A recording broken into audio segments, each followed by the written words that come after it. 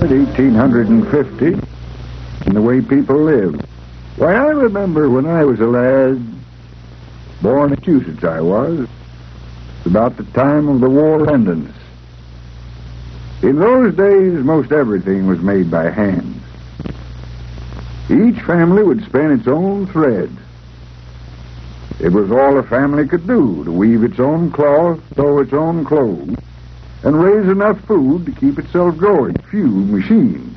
But we did have Yankee ingenuity, and we were always ready to try new things.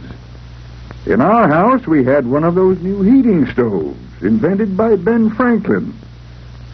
Mr. Franklin had pioneered many new American ideas back about 1750.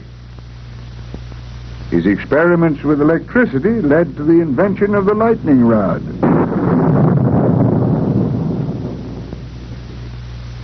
In Rhode Island, I saw my first real machine when I was 10 years old. Sent into the town of Pawtucket, I was apprenticed to a school. They called it a school, but we children worked the new spinning machines in the factory. These machines have been preserved in museums because they were the beginning of the textile industry in the United States. The ideas for these machines came from England, where new factories were spinning thread and making cloth.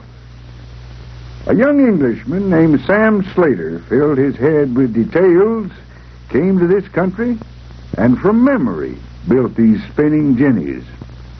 The machines spun so fast they almost ran out of cotton in New England. Cotton was scarce in those days. It grew well in the South, but cleaning out the seeds was a chore. They needed a better way to get the cotton ready for our spinning mills. The invention that filled the need, the cotton gin, was built in just 5 weeks by Eli Whitney, a Yankee schoolteacher visiting in Georgia. This was one of the first important American inventions, patented in 1794. In a few short years, the South was growing 50 times as much cotton as before the gin. And in the North, industry grew. What with the factories spinning and the farms ginning, we put Ma's hand spinning wheel out of business. Machine cloth was cheap enough for everyone, and better, too. But our New England water power was not enough. To meet the needs of more and faster machines, a new kind of power came into use. Steam. We had heard about the marvelous steam engines of Mr. James Watt in England. His first was a pump to lift water out of coal mines. Then, about 1782, he hitched the steam to a shaft and a wheel that could turn other wheels for power. But even before steam began to power our mills and factories, it moved us on the water, at first along the Hudson River. Mr. Robert Fulton planned a steamboat called the Claremont, built her in 1807. Steamboats made travel and shipping easier, helped spread the nation west. I know. In 1810, I took my family on the Claremont from Albany to New York, starting on our journey west. Travel was much harder on the land. It was a long journey for many of us across Pennsylvania to the Ohio River. Here, where we struck water again, we built ourselves a flatboat and floated all our belongings down the lazy current. The river brought many settlers down into Ohio. With more settlers needing goods like salt and iron and wanting to ship crops back east, the Ohio and Mississippi rivers heard a new sound around the bend. The steamboat made us feel that the cities of the east were closer.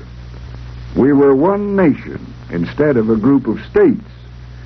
Thousands more came west, until for some of us it got crowded in Ohio. So we headed west again, out here to Illinois, where plenty of good land is to be had for the settling. Land so every son can have his own farm. And there was another machine that spread people into the West, the steam locomotive. From many inventors in England and the United States came locomotives. Stephenson's rocket.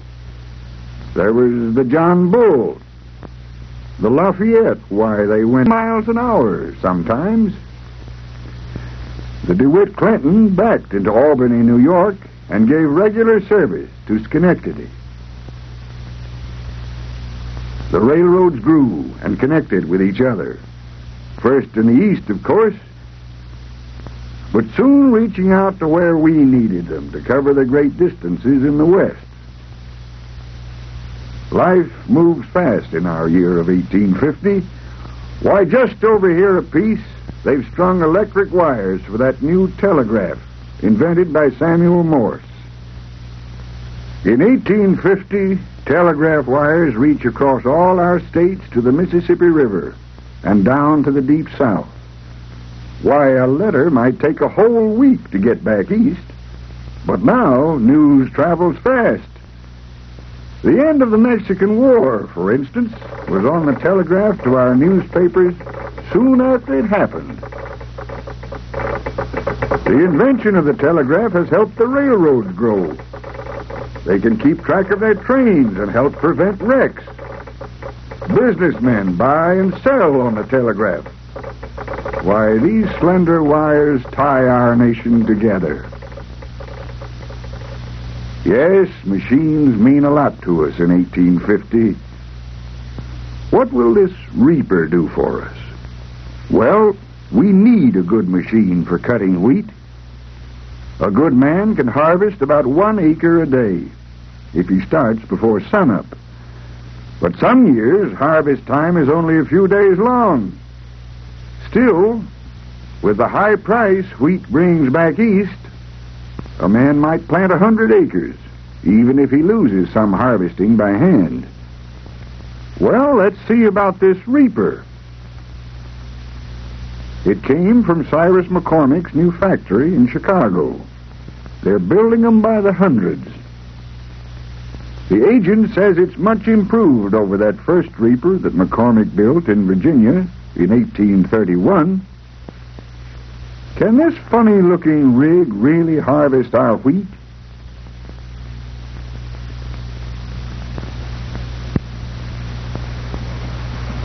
And it does.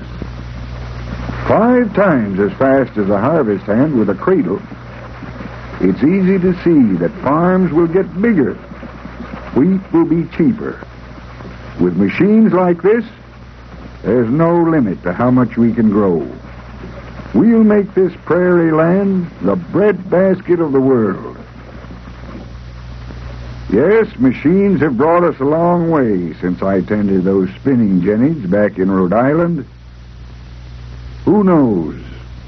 Someday there may even be machines for sewing. Lots of reasons have made the United States grow so fast and so strong. But it never would have happened without our machines and inventions. And this grandson of mine, what will those excited eyes see in his time? By the 20th century,